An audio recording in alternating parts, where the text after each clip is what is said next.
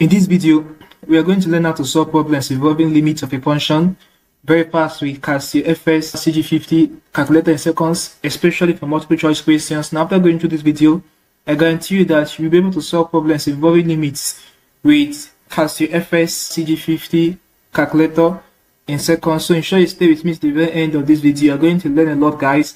So having known that, let's get the Casio calculator now and go into the details of the video or this video. Alright, so this is Casio Fx-Cg50 calculator. Now the very first thing you have to do will be to clear or reset your calculator. The sense of doing this is to put your calculator in default mode to remove whatever previous value you might have stored the calculator. Alright, so to simply reset it, all you have to do is to use this navigation button. Alright, so we are going to go to system. So this is system. When you get here, you press execute. Execute on this calculator signifies equal to. So when you press execute, you will see reset F5. Alright, so once you press F5, you go to next page, press F6. Alright, so initialize or F2. Okay, so F1 stands for yes, we press F1. So once you press F1, it will begin to reset it as indicated here. So it's beginning to reset the calculator. Very important, guys, that you reset it before you begin to solve your questions. So it's done. Exit, you press exit. So it's now reset. So this is the question we're going to solve. We have 3 questions here to practice with. Alright, so they are very simple. In a matter of seconds, the answer will display.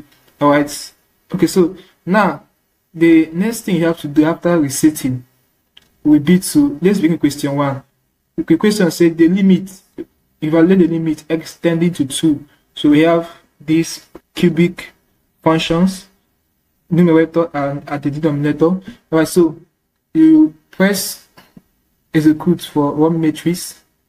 Alright, so once you do it, what you have to do now, the idea behind solving limits with the Casio calculator will be to add this constant 0.001, note it, 0.001 to the real number the limit is tending to. So in the case of this question, 1 is tending to 2, so we're going to add, so 2 plus 0.001.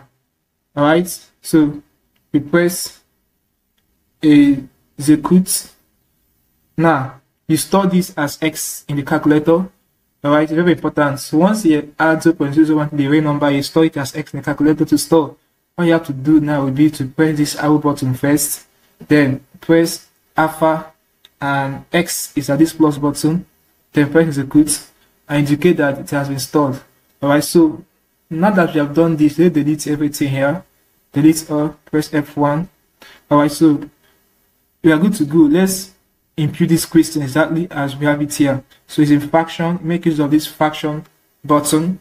Okay, so we have 4 minus 8x alpha x, okay, plus 5x square alpha x square, alright, minus x cube alpha x, the cube, you make use of this power function, alright, over, okay, so we have 2x alpha x, okay, cube, alright, it will come down, okay, so we have minus 9x alpha x square, okay, plus 12x, alright, alpha x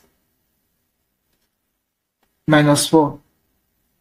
And that's all. Hope we're not omitting any number or any value. Okay, it's correct. So let's press equal to and you will get the result. It's as simple as that, guys. Press execute. Minus 0.33. And minus 0.33 is same thing as minus 1 over 3. Let's verify it. So it deletes everything. F1. So when you check minus 1 over 3, press execute. So to change this to decimal, we press ST. So you can see minus 0.33. So the answer is option B. It's as simple as that, guys. Now for question 2, this time I want the limit is tending to 3.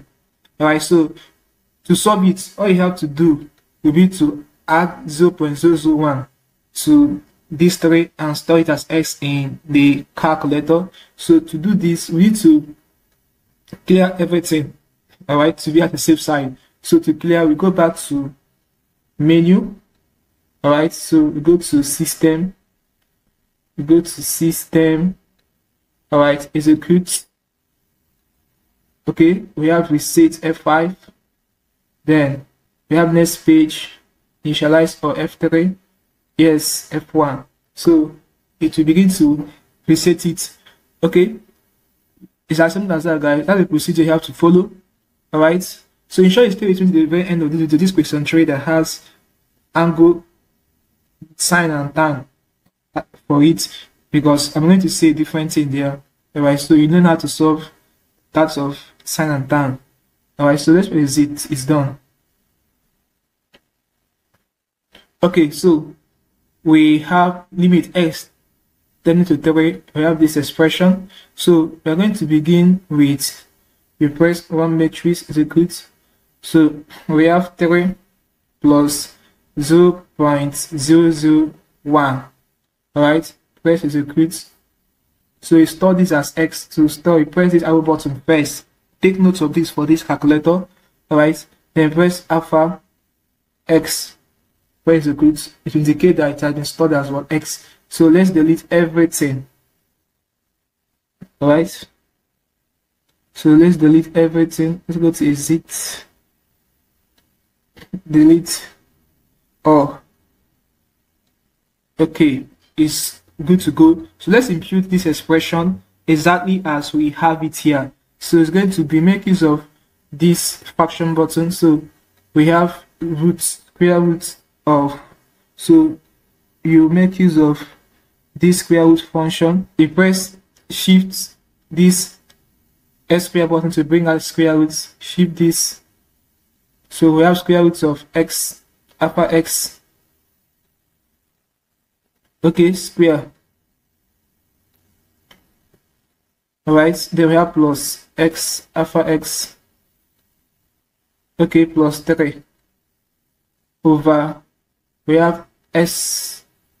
Okay, wait, before we go to the denominator, let's finish the numerator. So you give space and press minus, very important, guys. Then square root of shift this. Alright, 4x alpha x, okay, then plus 3. Alright, then go to the denominator. We have x alpha x to the power 4, alright, minus 81, and that's all. Press equal to, we are good to go. So what do we have there? We have, let's check if we're correct. Yeah, so we have 3.58 times 10 to the power minus 0 minus 0.3 is 0.3. Okay, what we're going to do now will be to evaluate the options. They want to give out 3.58 times 10 raised to the power minus 0.3. Alright, so it's as simple as that, guys. Let's delete everything. Delete all, press F1. Okay, so let's begin with option A. Remember, we have 3.5 times 10 raised to the power minus 0.3 thereabouts. So option A, we have 1 over 24 root shift this 3. Execute. Press SD to put it in decimal. No. So let's check option B. Let's do the necessary changes here. So option B, we have 72 here, 72, then root 15. Alright, so that's it. Where is the root? Confirm. This is the exact value because your answer is what? Option B. Alright, but let's still check option C and see what we're going to get. So the necessary changes here. The difference is in this root. So we have 3. 22, 3. No? And let's check option D. This is very, very interesting, guys. Option D. Okay, so we have 15 here.